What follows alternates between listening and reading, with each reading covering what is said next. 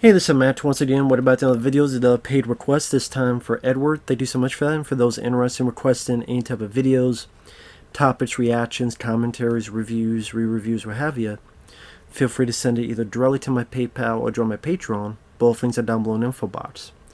Now, this is for South Park Season 12, Episodes 9 and 10. Now, Episode 9 I really did enjoy because it was a fun take on a movie that I think is underrated called 3 O'Clock High. 3 O'Clock High from the 80s, I want to say 1987, starring,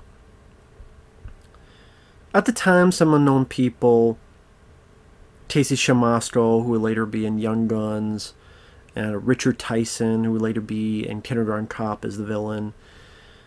About this kid in school, and he accidentally he didn't do it on purpose, but gets the ire of this new student who's a big old scary guy, play Richard Tyson, going, we'll fight at 3 o'clock.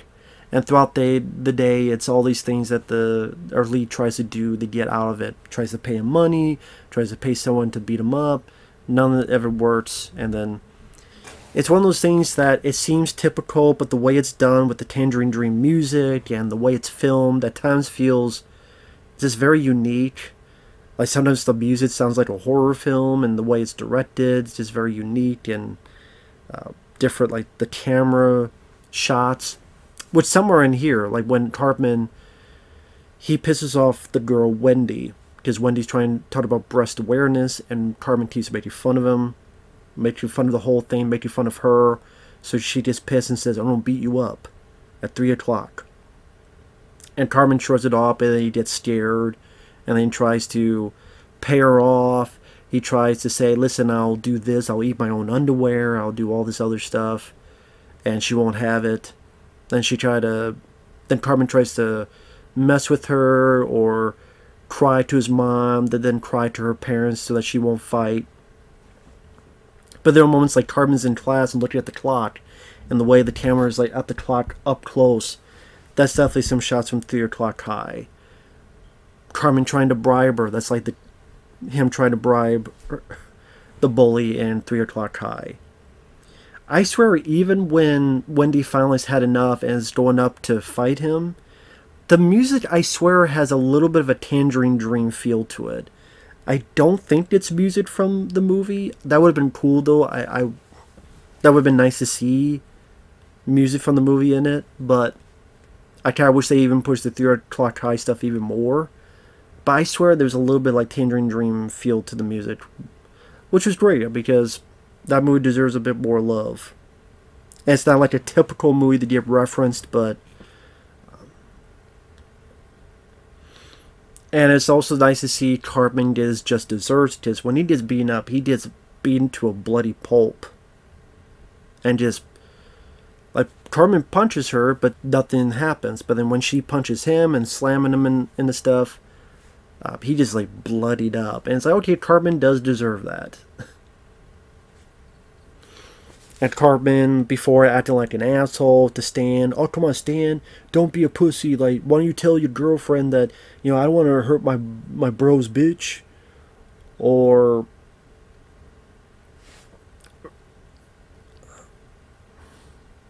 the way some of the other characters are reacting to it, I thought was kind of funny. Like I said, the whole aesthetic, Wendy getting a little bit more for that character to do, to stand up to Cartman. The way Cartman was being a dick about it, but, oh, be careful, there are killer titties on the loose.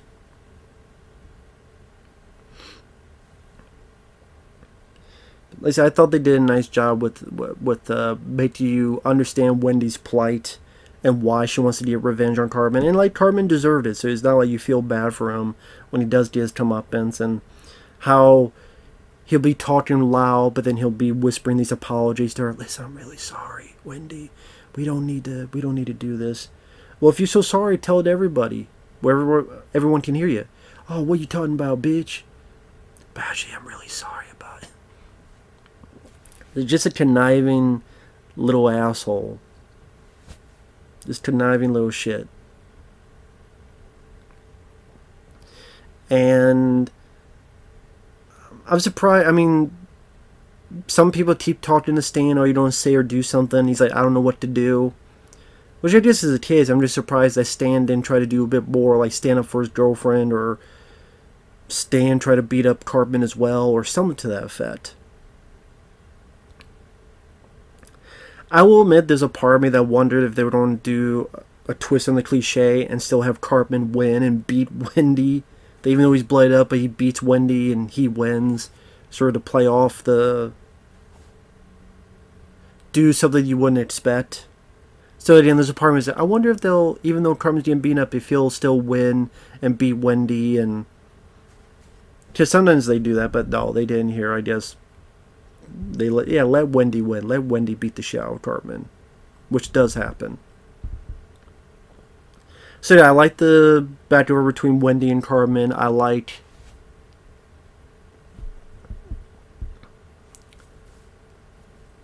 I mean, I remember there's an episode that Cartman kind of liked Wendy. It's sad that that never came back to fruition. That never came back to the limelight, and that's pretty much forgotten. I figured it would be, but it's too bad that no references of that could have been put into place.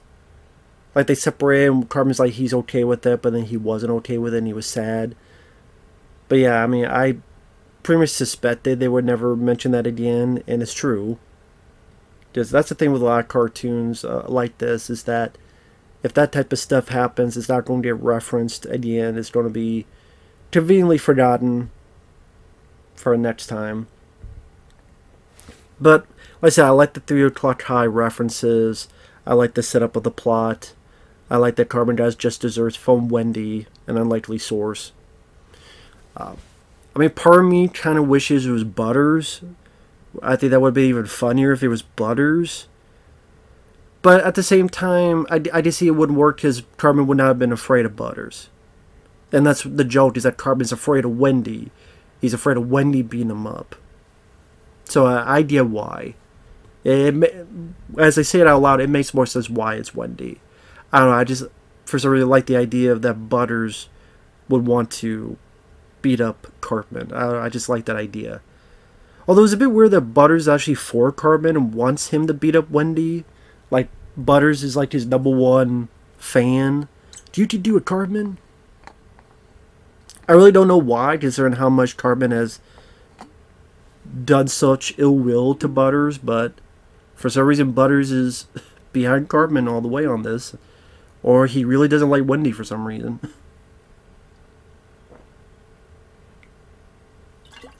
But yeah, that was a pretty fun episode. Episode 10, it's the first of a 2-parter, and I don't know how I feel about this. It's kind of just weird for weird's sake, but I didn't really find it that funny. Pretty much the kids are in the mall, and there's a lot of people playing these Peruvian pan flutes. You know, the flute. So the kids get annoyed at seeing these people all over the place. Although Kenny seems to like it, and he does this kind of dance with his hands, but all the other kids hate it.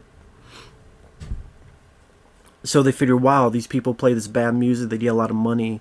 So they go to this kid named Craig and make him give him the $100 he got from his grandma.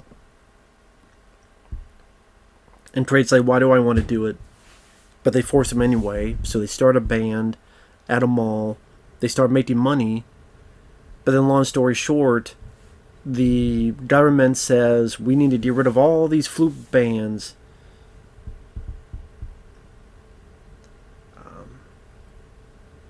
The pan flute. The reason I mention the pan flute is because they make the joke, pan flute epidemic. You mean a pandemic? Yeah, before, I mean, this was many, many years before, you know, that in the U.S., so it has a even more of a connotation nowadays. But it's called a pandemic because of the pan flute bands. So they rouse them all up, they get them all up, including the kids there, put them in the internment camp, the flute band internment camp in Miami. And I would say the only humor I got some chuckles out of was this other guy, Craig, making fun of the other kids, going, This is why people at school think you're assholes. This is why people at school don't want to hang out with you, because you guys keep doing stuff like this, and you never learn your lesson, and no one else wants to hang out with you. And the kids don't really have much to say other than, get mad at Kraid, even though Kraid is right. So I would say Kraid is really the only thing that got me some chuckles out of, is that outside character, the outside kid, which he's been in a few other stuff. So they use him every once in a while. And the only other thing going on is Stan's dad, Randy, has a video camera they won't put down. And it's just to do a Cloverfield reference. Because of all of the pan flute bands being taken, no one's playing it. So now these creatures come by, and it's just real guinea pigs. Like actual guinea pigs that they put them on the drawings. And Randy has a camera, and it's doing like Cloverfield. People screaming, the camera go over the place, toss of monsters. So, I'm guessing this came out when Cloverfield came out. I don't remember the year this came out, to be honest. Well, actually, let me look it up real quick. Hopefully it doesn't affect the audio, because sometimes the Audacity audio doesn't like it when you have other sounds. I don't know. I'm still trying my best with this Audacity audio. Yeah, 2008. March 2008. So yeah, that's when the season began. And this aired October 2008. Or, yeah, October 2008. So it's definitely taken on Cloverfield, because that came out 2008 as well.